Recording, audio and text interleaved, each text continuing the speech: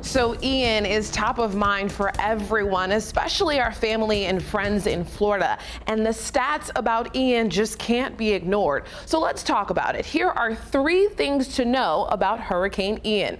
Hurricane Ian will go down in history as a beast of a storm. I-named storms are the most retired, and Ian may join that infamous list. The World Meteorological Organization takes the names of deadly, destructive, and costly storms out of rotation so we never have to hear those names ever again. Since 1954, 13 I-named storms have been retired.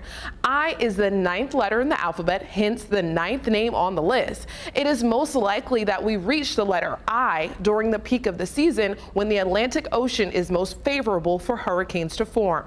Hurricane Ida was the only name to be retired in 2021 with an estimated $76 billion in damage and killing more than 100 people. Now, storm surge, what Ian will be remembered for all along the west coast of South Florida. Check this video out along Bayshore Boulevard, just south of downtown Tampa. This was earlier today before it made landfall. This beach looks much different than you would expect with a hurricane on the way. It appears like the water is all gone. While ahead of the ocean water flooding the city streets, the hurricane acts like a vacuum and pulls the water away from the shoreline before unleashing it. It's Ian's storm surge forecast expected to reach a whopping 16 feet, and some forecasts calling it up to 18 feet at beaches south of Tampa Bay area. So Ian is a beast. We've talked about it. It's a massive hurricane. And at last check, the hurricane was roughly 300 miles wide. That's about the distance from Boone to Wilmington. Everyone across the state of Florida is getting some impact of Ian. Last night, Ian underwent an eye wall replacement cycle, which means it got a brand new eye that was larger, and that was its last one. That transformation helped Ian get even stronger and expanded its reach of impacts. Just before it made landfall, everyone on social media was chatting about how Ian was merely about 2 miles per hour shy of being a Category 5. Wow. I had never heard of that.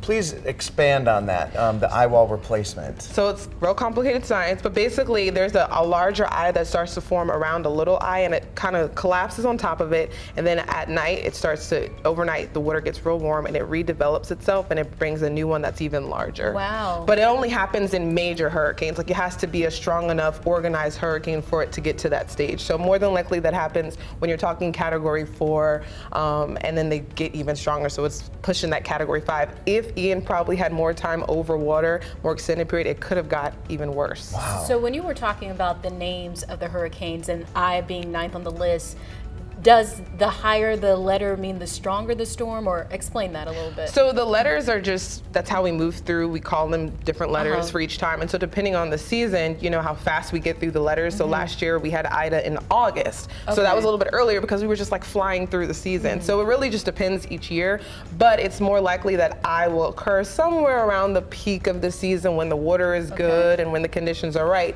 for stronger storms to develop. And obviously when storms get over land, they lose strength, but this one, I mean, you know the forecast. I mean, it's set to go out kind of off the Florida coast, off Jacksonville. So I mean, there is a chance it could increase. Well, when it does move over land, it is weakening, but because it's so powerful to begin with, I mean, weaker is still very strong. It's not as if it was already a tropical storm moving over land, then it's weaker, but it's a Category 4 moving over land. It does something, but it's still such a beast of a storm that it's still expected to be strong. But here at home, I mean, our impacts are going to be so much less. The images you may be seeing circulating on social media, we are not expecting that here in the Triad.